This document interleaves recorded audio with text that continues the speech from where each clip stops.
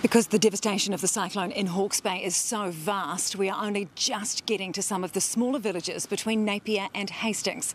Yannicka Turallen reports. Joanna Donovan's property has turned into one giant squelching mud flat. Don't worry about taking your shoes off.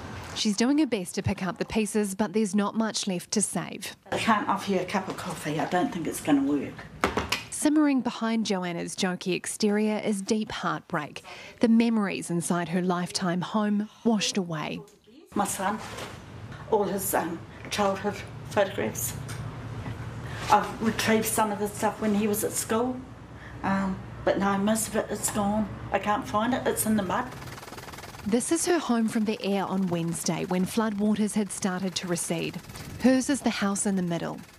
You can't see a high tide mark in this house because the water raged above the ceiling.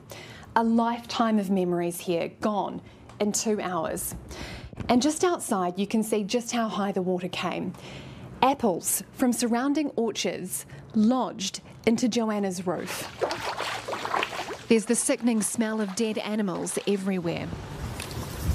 Rescue crews were going door to door in the area today and checking upturned cars to make sure they haven't missed anyone. It was in the same area where they did find the body of a man in his 70s. Up the road in Omahu, the devastation is shockingly widespread. New drone footage shows a stop bank breaching between Omahu and Waiohiki. The big blow that flooded houses, schools and the marae as nature found a new way to get rid of all the water. Before the floods, this was a whole embankment, so the bank actually starts all the way down in Portaka and goes all the way through here, right down to the river mouth. And a whole new river just burst through here? Yeah, so the river actually went over the bank and then it just eventually just smashed through and came right down here, all the way down Korokipa Road through the marae and just formed its own path. Even the urapa, or cemetery, upturned its bones. There have been discoveries of human remains here, and not just in one area, quite a few areas. Those who died long ago also uprooted by the floods. Yannicka Turallen, Newshub.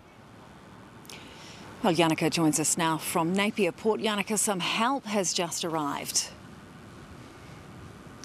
A little bit of help has arrived in the form of a Navy ship, the Te Mana, carrying 26 tonnes of much-needed relief supplies. Things like PPE, sanitary items, toilet paper, food, and the real biggies here, generators and fuel.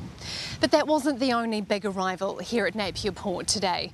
A temporary morgue has been set up both here and up the road at Hastings Hospital as authorities prepare for that death toll to rise. Yannicka, thank you for that update.